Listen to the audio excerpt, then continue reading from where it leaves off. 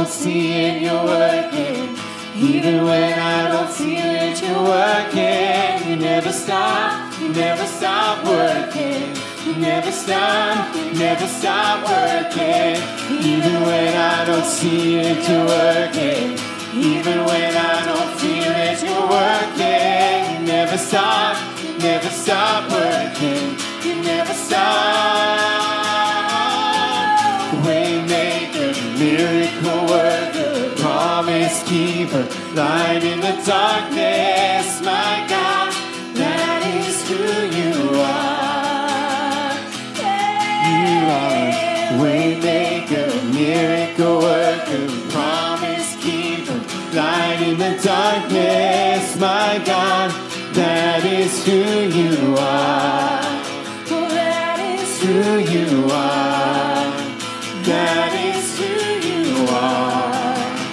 That is who you are. That is who you are.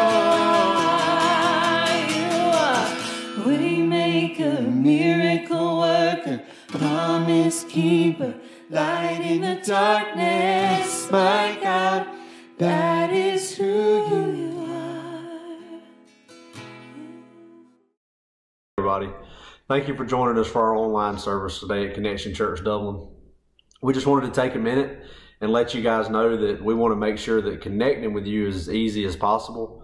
We're going to have links in the comment box below to our website, connectiondublin.com, also to our Facebook page, our YouTube channel, and our app, so you can go to the comment box below and check those out. I want to give a little encouragement that I know there's a lot of things going on in the world right now, and we just have to remember that no matter what, our God is who He says He is. Jesus Christ is still our Savior. The book of Hebrews, chapter 13, it says Jesus Christ is the same yesterday, today, and forever. And we just have to remember that no matter what's going on, that God still loves us. And like the book of Romans says, He's still working all things out for the good of those who love Him and are called according to His purposes. I just wanted to encourage you guys with that and let you know that we're praying for you. We love you. And if there's anything we can do, please reach out to us on any one of those places that I mentioned before. We're going to play a short video now for our all of our Connection kids. We hope you guys enjoy it. Thank you.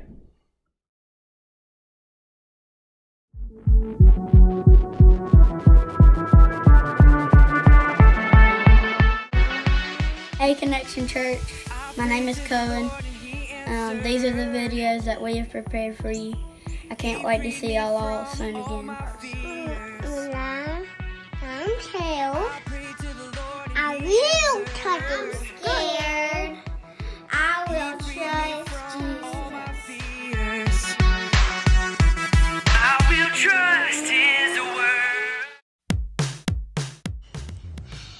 Jesus and His disciples were on a boat, and then there was a storm, and then the disciples were scared, and then Jesus was sleeping, and they went and woke up Jesus, and Jesus told the storm to stop, and it stopped, and Jesus told the disciples to have faith in Him. First fear by knowing God is with you. I trust Jesus. We trust Jesus. When do you trust Jesus? When we tell. Fear Busters. Who you gonna call? Hello? Yeah, this is Bigfoot. I think you got the wrong number.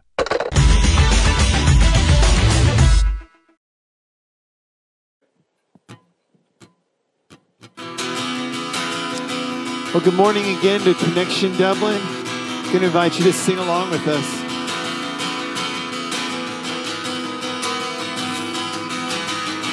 I see the King of Glory coming on the clouds with fire.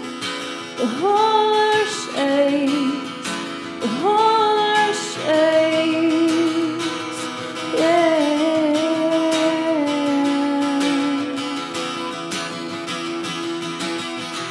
I see His love and mercy washing over all our sin. The people sing, the people say, Hosanna, Hosanna, Hosanna in the highest. Hosanna, Hosanna, Hosanna in the highest.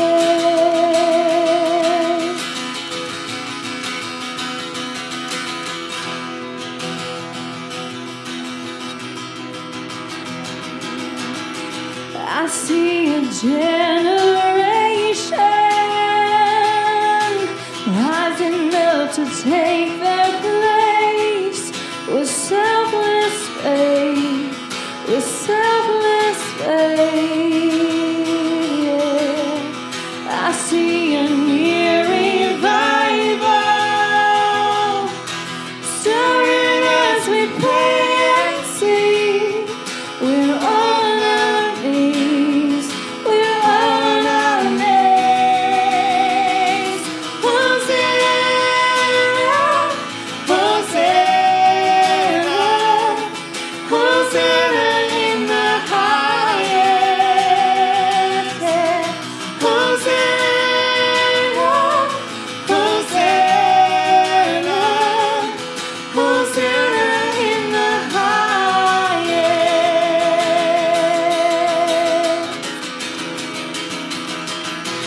Heal my heart and make it clean.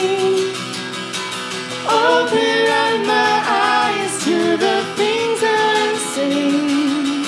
Show me how to love like you, how to love me.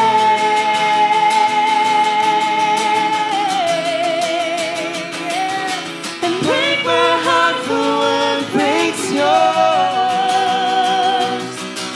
Everything I am for your kingdom's Lord. As I walk from earth into eternity.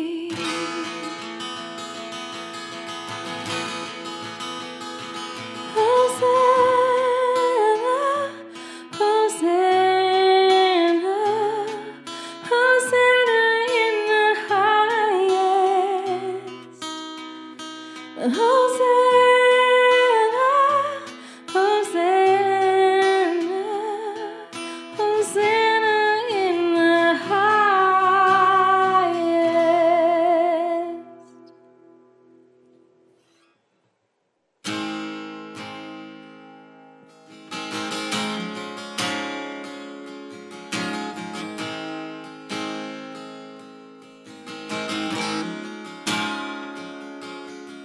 Let the King of my heart be the mountain where I run, the fountain I drink from. Oh, he is my song. Let the King of my heart be the shadow where I hide, the ransom for my life. Oh, he is my song. You are good, good. Oh, you are good, good. Oh, you are good, good. Oh, you are good, good.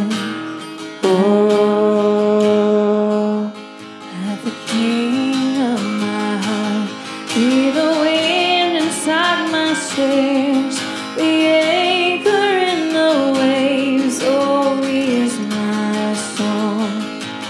Let the King of my heart be the fire inside my veins, the echo of my days.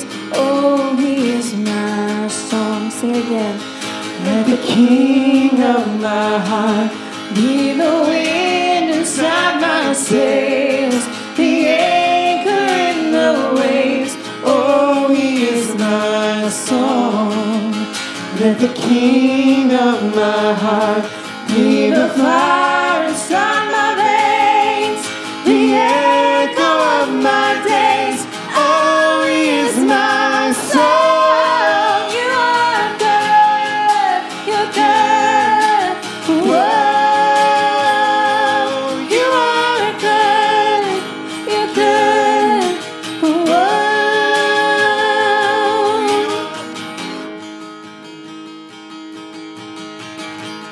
You're never gonna let me down. You're never gonna let me down. You're never gonna let me down. You're never gonna let me down. You're never gonna let me down. You're never gonna let me down. Hey. You're never gonna let me down. You're never gonna let me down. You are good, you're good. Oh, you are good, you're good. Oh, you are good, you're good. Oh, you are good, you're good. Oh,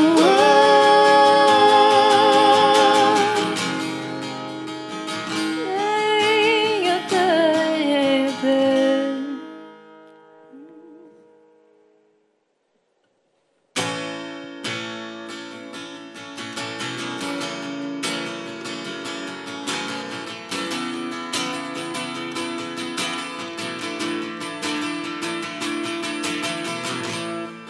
Your love is devoted, like a ring of solid gold, like a vow that is tested, like a covenant of old.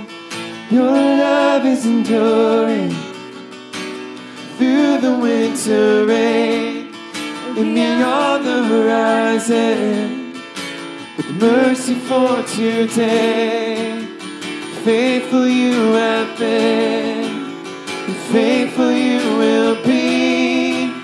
You pledge yourself to me, and that's why I sing. Your praise will ever be on my lips, ever be on my lips. Your praise will ever be on my lips. You father the orphan, your kindness makes us whole, and you shoulder our weakness, and your strength becomes our own. You're making me like you, you're clothing me in white, bringing beauty from ashes. You will have your bride, free of all her guilt, rid of all her shame, no matter your name. And that's why I sing. Your praise will ever be on my lips, ever be on my lips. Your praise will ever be on my lips, ever be on my lips. Your praise will ever be on my lips, ever be on my lips. Your praise will ever be on my lips. You will be praised, you will be praised. With angels and saints we sing, worthy are you, Lord. You will be praised, you will be praised. With angels and saints we sing, worthy are you, Lord. And that's why I sing. Your praise will ever be on my lips, ever be on on my lips. Your praise will ever be on my lips. Ever be on my lips. Your praise will ever be on my lips. Ever be on my lips. Your praise will ever be on my lips. Yeah, yeah.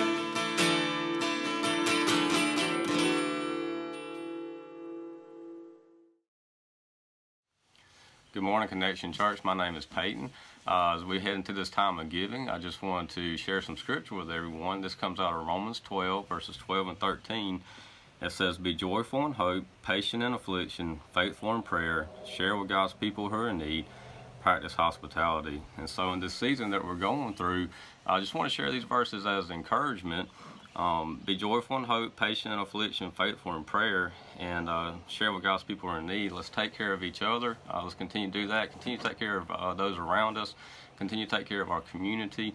If you would like to give to our church, you can do it online at connectiondublin.com. You can text a dollar amount to 84321, or you can mail your offering to 124 South Monroe Street, Dublin, Georgia 31021.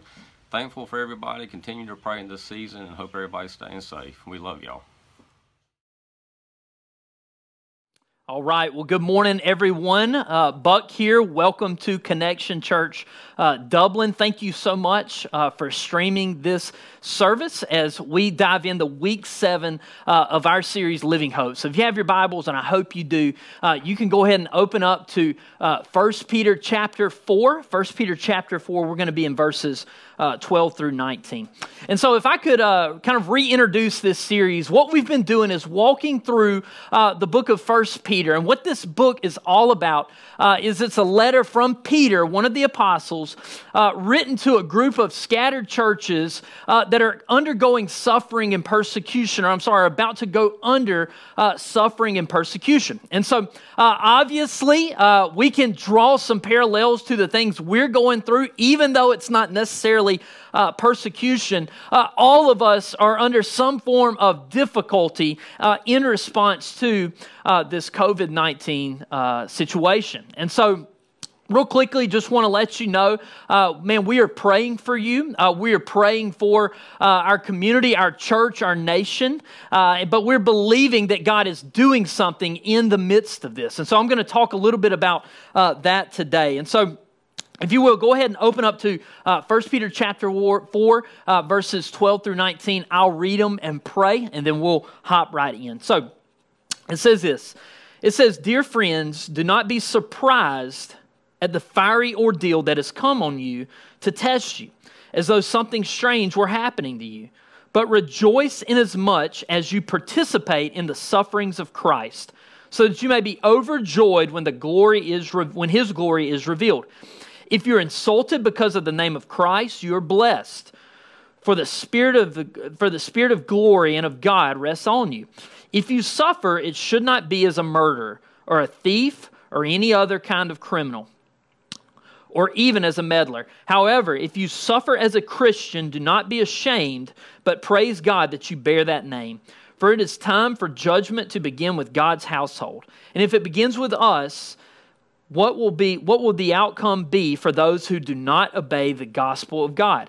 And if it is hard for the righteous to be saved, what will become of the ungodly and the sinner? So then, those who suffer according to God's will should commit themselves to their faithful Creator and continue to do good." Let's pray and let's jump into this. God, we love you so much. God, thank you for today. God, I'm just asking right now that you would just use this text to speak, God. Lord, as I just lean into you in this time, God, I just pray that you would just have me be a humble vessel, God, that I would be obedient to your word, and God, your word would speak. And so, God, regardless of who's listening or what the situation is, God, I pray that they know how much you love them, and God, that you desire to be in relationship with people. God, thank you for sending your son Jesus, and God, I just pray right now over this message, Lord, that you would use it in a powerful way. God, I need you. Lord, I'm leaning into you, Lord. In Jesus' name, amen. Amen. All right. And so today we're going to be talking about suffering and suffering for being a Christian. Okay. And so if if I had to say in all the, I guess in all the conversations I've had with people that are skeptical, maybe skeptical about the idea of a God or skeptical about Christianity, usually what you're going to get to is the question, is God really good? And if God's good, why do bad things happen to good people? Or why does he allow bad things to happen? Okay, and so it's the age-old question that really all of us at some point or another, we have to face it and we look at this question, right? And so why? Why is there suffering in the world? Or maybe you've heard this question before or heard this statement. I just don't believe in a God that would allow that. There's something bad that would happen. I just don't believe that. And so we're in the midst of a global pandemic, okay? And you guys know this, right? Like this is a disease, a virus that we do not have a vaccine yet, and it is affecting the globe. People all around the world are coming face to face with this thing they can't control. Now, I want to tell you something interesting, and this is why I believe God is doing something in the midst of this. We serve a God who is sovereign, who is in control. And again, I want to speak to you skeptic, because I want to tell you I've been a skeptic before, but as I've grown in my faith, I've just grown in the assurance of who God is, because I've seen what he's done around me and in my life. But I do want to appeal to you today and to listen to this. This is what I think is super interesting, right? It is in the midst of this virus, instead of people retracting, we've seen all the statistics on Google. The word prayer and God has doubled. That we're seeing all across the world people searching for prayer, searching for God. And I think that's super interesting that in this trial that's affecting everyone, it seems that people are looking instead of retracting. And so that's why I say I want to encourage the church for a second. That's why I say the world stands watched, and this is the world stands at watch, and this is a time for us to really give them the message. Okay, that's why I believe God is in the middle of this doing something for the good of those that love him, but also to reach people. That's why I believe God's at work, okay? And so maybe it's this, if anything, I think it's brought all people to a sense of our own helplessness, that we aren't in control, that we do not have control. I mean, in a matter of weeks, our normal routine has been thrown off, and we are forced to look at a new normal. And that we understand our helplessness to be in control, okay? And so when people are desperate and have no hope, we all will begin to search for it. And so I want to encourage you, I believe God is doing something really incredible in the midst of this situation. And so today, we're going to talk about suffering. And what I want to tell you is this.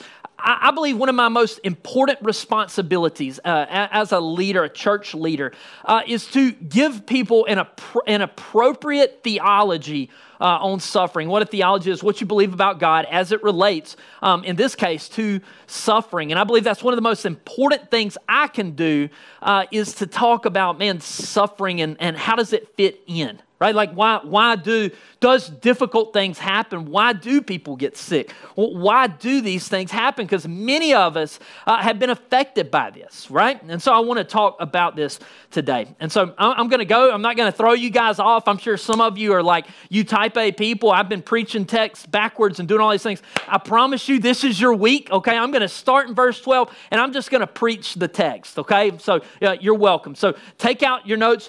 Take this down.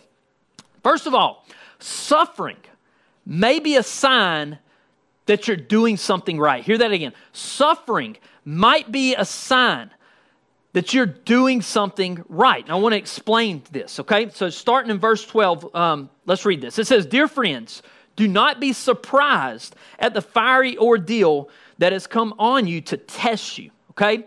As much as though something strange were happening to you. Okay, so he's saying you should not be surprised when things get tight or things get difficult or we go through a trial, right? It shouldn't surprise us, okay?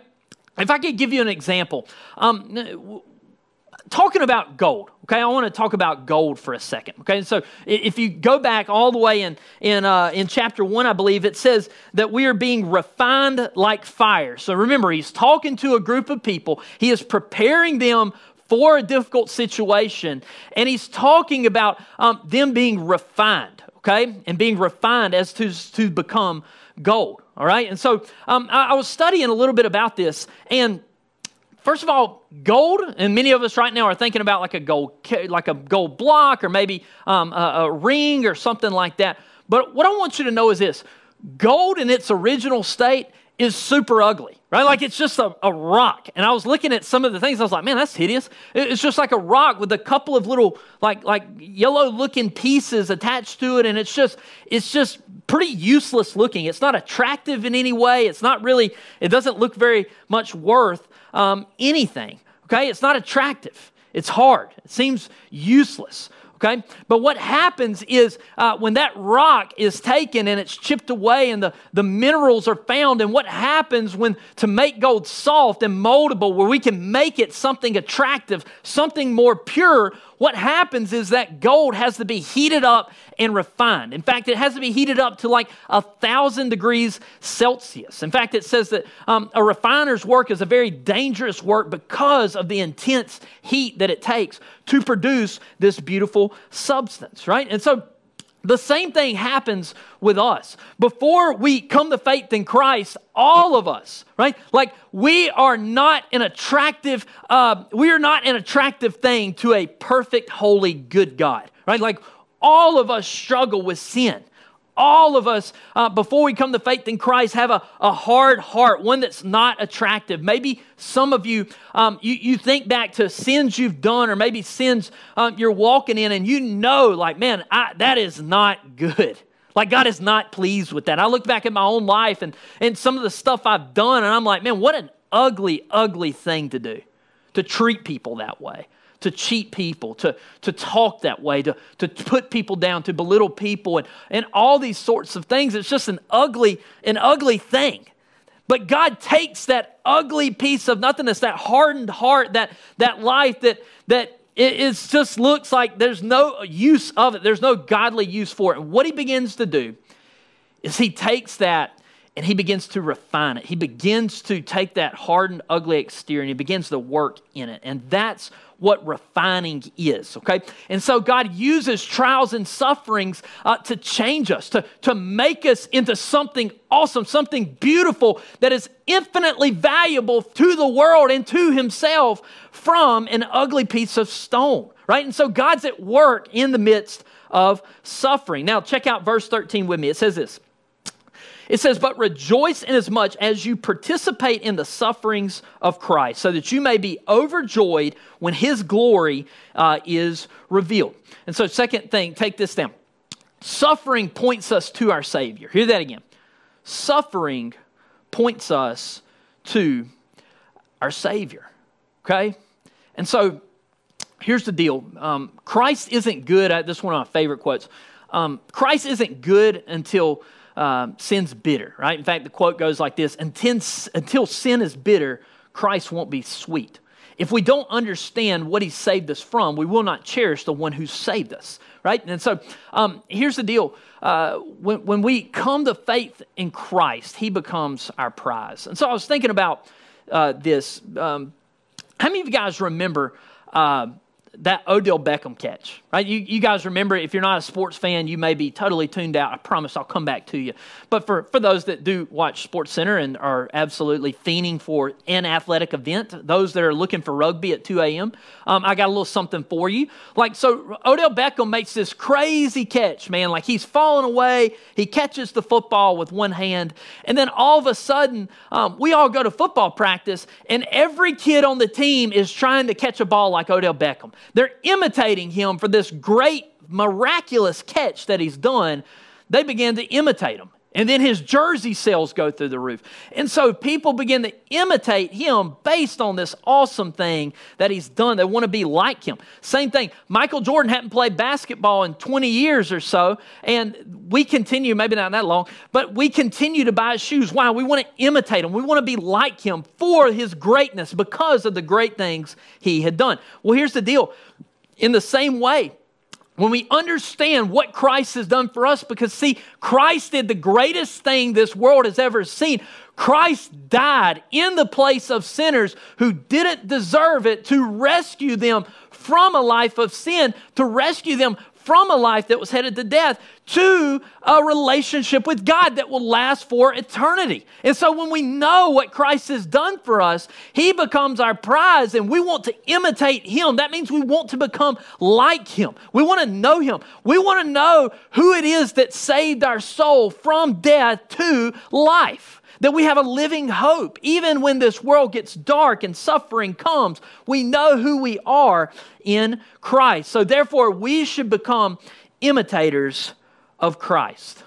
And so when we suffer, hear this, when we suffer for, whether it be choosing to be a Christian, whether you've lost friends or, the people pick on you at work or whatever that may be, we're imitating Christ. Like we are suffering the same way he did, right? When we go through difficulty, choosing not to cheat on taxes when everyone else is, we are choosing to follow Jesus. We are choosing to imitate him, to be like him, okay? And so suffering points us to our Savior. It reminds us that when we suffer, maybe we're doing something right because Christ suffered for us. Therefore, we should be imitators of him.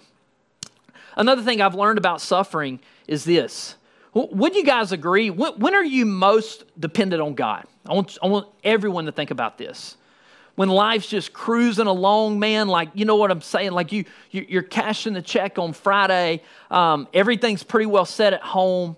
We're kind of just rolling along, just cruising, man. All the restaurants are open. If you're a food guy like me, like I love sitting down in a good restaurant and when life's going really well, wouldn't you agree that that's when we become more independent of God? Like we've got it. We don't really need him because things are set. Like we're good to go, man. I don't really need God. But here's the deal. Suffering, okay? Suffering makes us realize our dependence on God, our need for him. We pray when things get tight, right? When we realize our own hopelessness to control the outcome, then we become dependent on God, which is what God ultimately wants, is for us to be in relationship with him, okay? And see, we then are driven to prayer and we just realize our need for him. And so suffering points us back to God. I'll tell you guys this, man. Even in my own suffering, walking through some spiritual battles, some mental difficulties, some mental illness stuff, and walking through intense suffering like I've never felt in my life. I want to tell you is this, suffering makes us lean in. When there is no hope, right? When we're hopeless, we look up. We look to the God of heaven looking for our hope. The Bible says he is where our hope comes from. This series is about a living hope and what happens when the fiery trials come, when difficulty happens, when we lose the job, when a family member gets sick, when things get tight, then we take our gaze from what's going on around us to heaven where our hope is. And we say, God, I need you. You are where my hope comes from. And I realize I can do nothing without you. And so suffering makes us look to the heavens. Next, suffering. Suffering should assure us that we're in Christ, okay? Again, remember, it may be that you're doing something right. Don't be like me. When I feel like things are getting difficult, I like to think, God, what did I do wrong? Right? And the thing is, we may not be doing anything wrong. We may be doing everything right. Tim Keller had a great quote on suffering. He said this. He said, one of the main ways we move from abstract knowledge about God to a personal encounter with Him as a living reality is through the furnace of affliction. Hear that one more time. That is good. One of the main ways we move from an abstract knowledge about God to a personal encounter with Him as a living reality is through the furnace of affliction. What that means is God does not become He is not a moralist, abstract thought, a place to go for an hour, a set of rules to try and obey. No, He is a personal God who wants to walk in the furnace of affliction with His people. Why? Because He loves us and He gave His own Son for us so that He could walk alongside us as we go through the furnace of affliction. And so we suffer. When we suffer, we're participating with Christ, and God is with us, right? And He becomes personal. Why? Because we realize how much we need Him. And again, like I talked about last week, when we walk through suffering, that's when we begin to pray, Thy kingdom come, Thy will be done. Because God, the suffering I'm walking through does not compare with what You have for me, which is eternal life with You. And so it gives us perspective. Remember, following Christ is all about perspective, seeing the big picture, okay? That we trade in the immediate to get the ultimate, which is God, which is heaven, okay? And like I said last week, we get to a place where we don't know what we would do without Him. We've leaned into Him so much. We've been through the fires and the trials of life, and we've stuck with Jesus, that now we don't know where else we would go. Why? Because we've been tested and we're faithful. We're with Christ, okay? And so I want to challenge you with this. What has following Christ cost you? What have you gone through that's difficult and chose to say yes to Christ? Because it's very clear God is doing something in the midst of this. That we should not be surprised when trials come, because they're a part of the process. And so I want to think about that. Think about, man, what does it look like as I've chosen Christ? What have I given up? And what am I gaining? And how often do I think about it? Where I'm going, right? Think about it. Third thing, let's read verse 14. It says this. It says, if you are insulted because of the name of Christ, you are blessed, for the Spirit of glory and of God rest on you. Okay? So it says this. It says that what? When we suffer, okay? When we suffer, we should be counted blessed because the Spirit of God rests on us. Third thing, write this down. Suffering makes us grateful for our Savior. Suffering makes us grateful for our Savior. Okay, Hebrews 12. I want to read a passage with you real quick. Hebrews 12, 1 through 3. This is what it says. It says, therefore, this is an encouragement to the church. Therefore, since we are surrounded by such a great cloud of witnesses, let us throw off everything that hinders and sin that so easily entangles, and let us run with perseverance the race marked out for us, fixing our eyes on Jesus, the pioneer and the perfecter of faith. Now, hear this, okay? So it says to fix our eyes on Jesus. Remember, He's our prize, that we imitate Christ. We want to be like Him. Now, listen to how Jesus did it, okay? This is awesome. It says, for the joy set before Him, He endured the cross, scorning its shame, and sat down at the right hand of the throne of God. Consider Him who endured such opposition from sinners, so that you will not grow weary and you will not lose heart. It says that Jesus walked through suffering. In fact, He went all the way to the cross. Why? It was the joy set before Him. There was such clarity about the why of what He was doing. He endured because there was clarity of the calling. And you talk about suffering, man. Jesus Christ formed creation. The Bible says that He's the spoken word. He's the living Word of God. All things were created by Him, through Him, and for Him. And so the one who created, right, left heaven to come be with us and let His creation pierce Him with many transgressions, hang Him on a cross and kill Him. And He stayed there. Why? For the joy set before Him, He endured much opposition from sinners. He endured the cross for us. And so our suffering reminds us of what Christ suffered for us. It makes us more joyous for a Savior, right? It makes us more joyous for a Savior. The fourth thing I want you to see in this, verse 15. Let me go back to our text. 1 Peter. this is what it says. 1 Peter, let's look in verse 15. It says this. It says, if you should suffer, it should not be as a murderer or a thief or any other kind of criminal, or even as a meddler. Fourth thing, make sure you're suffering correctly, okay? Make sure you're suffering correctly. It's kind of like this. If you're playing with fire, right? If you're playing with fire, and I know some of you pyros, man, the other day we were lighting up the charcoal, and so my father has a flamethrower, literally like one of those flamethrowers like you'd see in a movie or something, and he lights that charcoal and like burns it up really fast. It's the most awesome thing. I feel super powerful when I hold that sucker and just get to use a flamethrower. It's really awesome. But here's the deal. Playing with fire is dangerous, right? And so if you're playing with fire and you get burned, what's not wise is to blame the person that said, hey, this is fire and it's dangerous, right? And so what that means is if we are not living a life with God, if we are not following God, if we are living in sin, when God says, man, this is clearly going to harm you, when we are harmed and we suffer because of our bad decisions, right? We don't blame the one that said, don't do it, right? It's just the opposite. Make sure when we suffer, we're suffering correctly. And that when we decide to go our own way, I want to tell you, man, that is a dangerous road. The enemy comes to steal, kill, and destroy. And I want to tell you, it's a breeding ground when we decide to go and live our own life the way we want to live it. When we decide to want to have the marriage the way we want to do it, or raise kids the way we want to do it. No, that's when we're playing with fire, right? And that's our own sin that causes pain and suffering, not God. That's our own sin.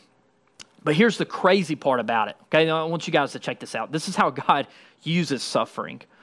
A lot of times, in our own sin and rebellion, we suffer so much that God uses it to draw us to himself, okay? Even when we walk in our own sin and we suffer, right? God uses that to point us to something better. I'll say this. I went through a phase in my life. I got saved at 21, began to lead some Bible studies and really watched God do some really awesome stuff. I was very young in my faith, very zealous. And man, I took a couple years and I just let off the gas pedal and I just kind of wanted to do life the way I wanted to do it. I began to just take some concessions in some areas and say, it's not important. I'll kind of do it my way. I didn't have guardrails up of kind of the way God instructed, said, man, this is where life is, to live life this way. And I want to tell you, I got burned badly. Okay? I got burned badly. On the other side of this, I found a marriage that was in bad shape, right? I found a ton of things that went wrong. But in the midst of that, it drew me back to say, man, I don't want to suffer this way. I don't want to suffer without purpose. But man, there's got to be a better way of doing life than this. And maybe some of you, man, maybe you've struggled with alcohol all your life. Maybe some of you, man, you're just addicted to sexual sin, whatever that looks like. Maybe some of you, man, it's drugs, whatever it may be. Eventually, we suffer enough where we come to the point is there has to be something better than what I'm doing. And so suffering sometimes draws us to a better answer. And what that answer is a relationship with God. We realize that we need help. We need help. We need a shepherd that I've tried to do it my way for this long, God. I've come up empty. I've caused nothing but pain to myself and the ones around me. And God, I need you. I need a shepherd. I need someone to help me. I want to tell you, just like I said last week, when we come to the end of ourselves, when we finally suffered enough in our own sin, okay, that's the point where we say, God, I lay this life down and I choose you. And I want to tell you, whether you be 20 years old or whether you're 60 years old, whether you're 80 years old, it's never too late.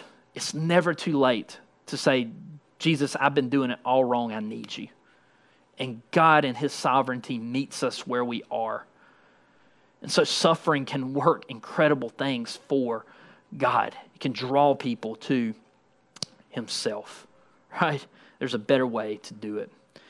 Now, verse 18, let's continue to read. So it says this. It says, Let's start in verse 17. It says, "For it is time for judgment to begin with God's household. And if it begins with us, what will the outcome be for those who do not obey the gospel of God? And if it is hard for the righteous to be saved, what will become of the ungodly and the sinner?" Next thing, write this down, fifth thing. Walking with God is joyfully difficult. Hear that again. Walking with God is joyfully difficult. And so you're saying, well, those two things don't really go together. What does that mean? Okay, I want to read something, a passage real quick. Matthew 7:14 says this. It says, "But small is the gate and narrow the road that leads to life, and only a few find it." Okay, what that means is the pathway. Remember, we were talking about suffering by doing it our own way. The pathway to sin and death is broad and wide. And remember, like I talked about last week, I acknowledge it. Like we wake up and we have the tendency to just choose us, to do it our way, to follow sin and self, to just do it the way we want to do it, right? Like we all struggle with that, and we all have that tendency to go that way. But it says, "Narrow is the way and few find it." So what that means is there's nothing more joyful, and I'll argue this to anyone, there's nothing more joyful than doing life in a relationship with God. But make no mistake, it is not easy. It is difficult. It is joyful, but it is difficult, right? Like, and I get it. I get it. I get the draw to say, man, I don't know if I can give this up to get that. And this is just so different than my lifestyle. And what will my friends think? What will people think if I really was all in? Like, I don't want to become the weird guy, right? Like the weird Bible guy, right? And I don't want to give all this up to get this. But what I want to tell you, this is coming from the guy that went this way. And when I heard the gospel and it got my heart, I went this way. This way is worth it. Not only in heaven, but it's worth it now, today. Because I have security and purpose of what I'm here to do, what my set reason for being is. And I know whether tomorrow I wake up or tomorrow I don't, there is clarity about what's coming. That I know without the shadow of a doubt, that I'll be with my Savior. When my last breath comes, I'll be with Him. So I want to tell you, He's better. He's worth it. What will be is far greater than what we are now. Hear that again. What we will be is far greater than what we are now.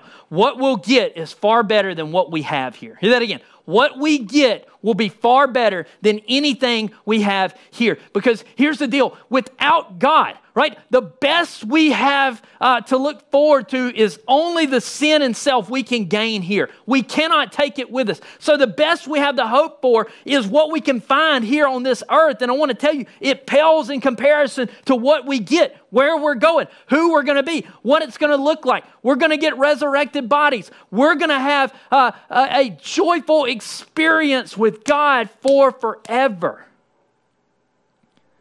But see, here's the deal. Suffering is a part of that process. Difficulty, trial is a part of that process. And so, hear this quote.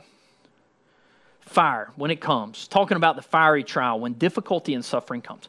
Fire consumes straw, but it purifies gold. Hear that again. Fire consumes straw, but it purifies gold.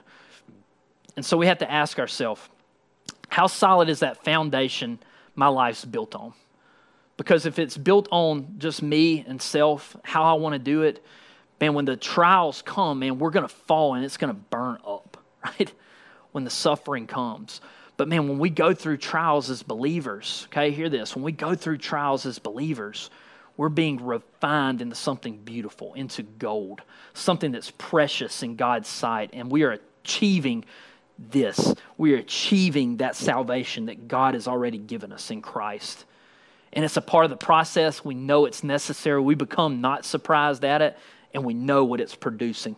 A beautiful instrument for God's glory.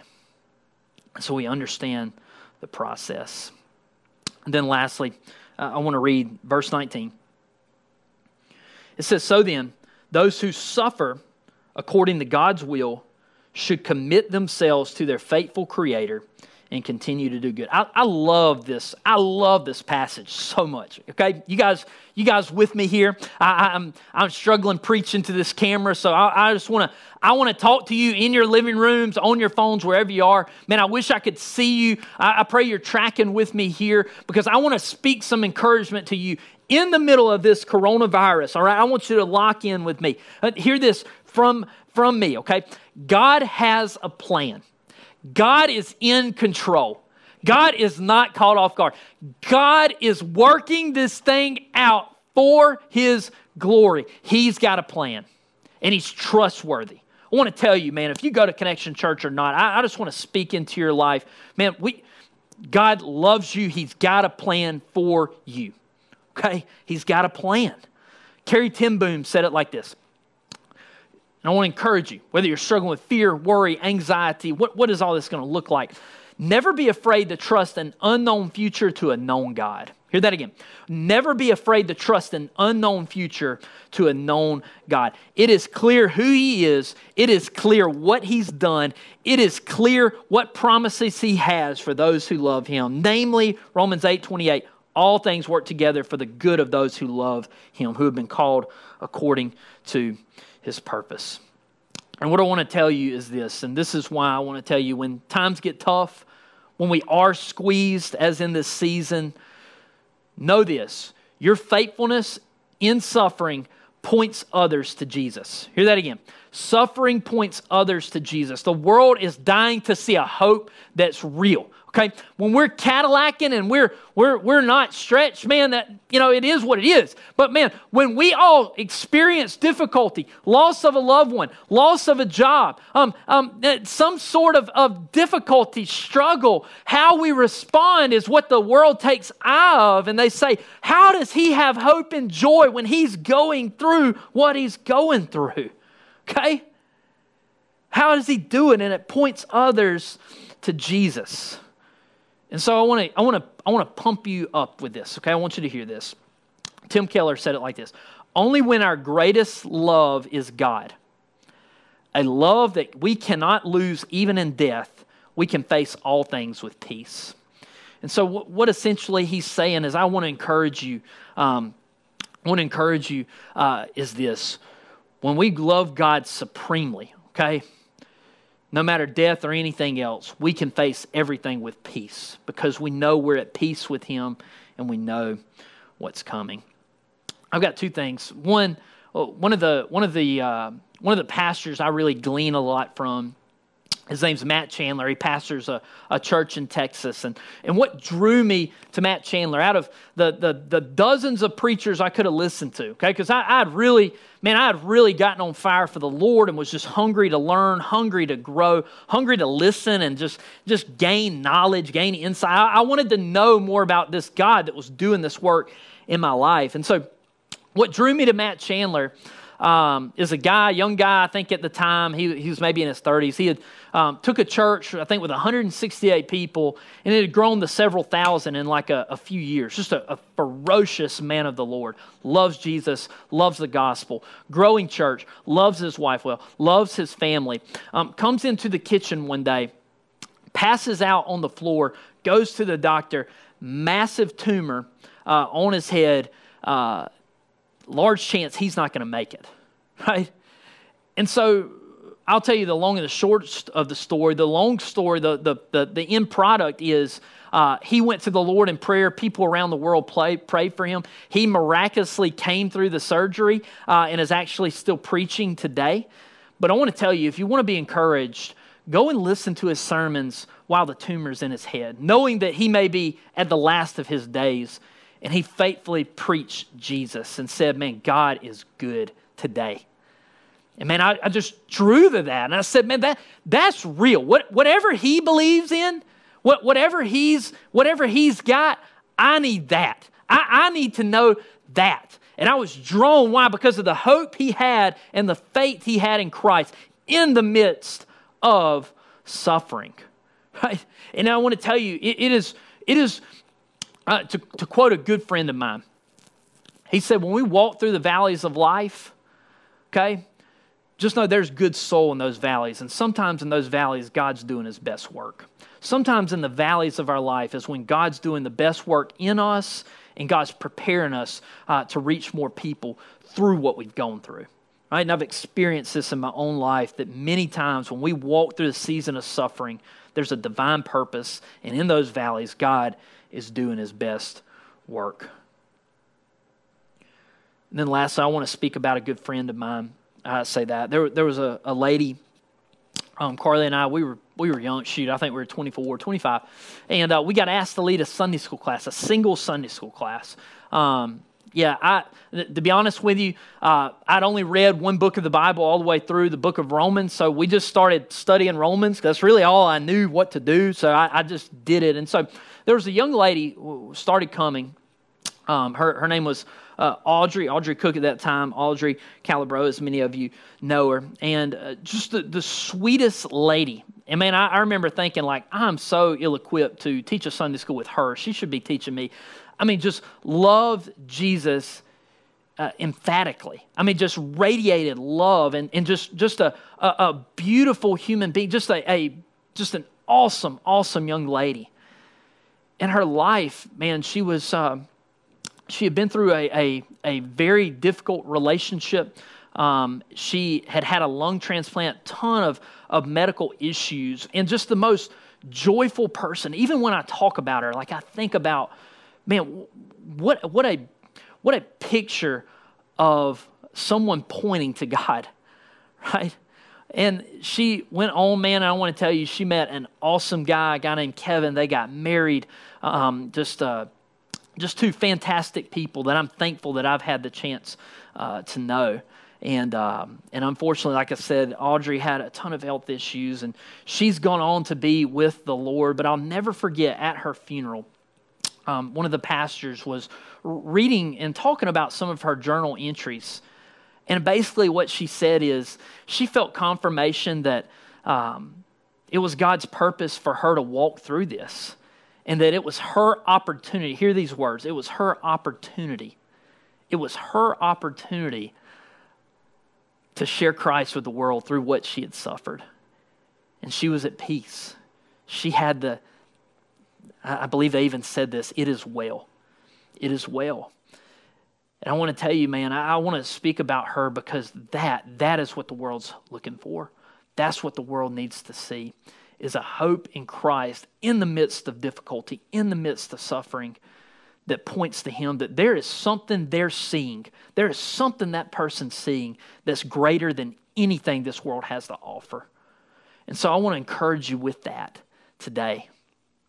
And I want to tell you, in the midst of this, remember, God's got a plan, okay? He's in control, and he's going to work all things out for his good. So ask yourself the question, what is God doing with me in the midst of this trial? What is God doing with me in the midst of this COVID crisis? Maybe for some of you, if you know, man, I don't have a relationship with Jesus, that narrow way, I don't know it. Broad is the way, that's my direction, Buck.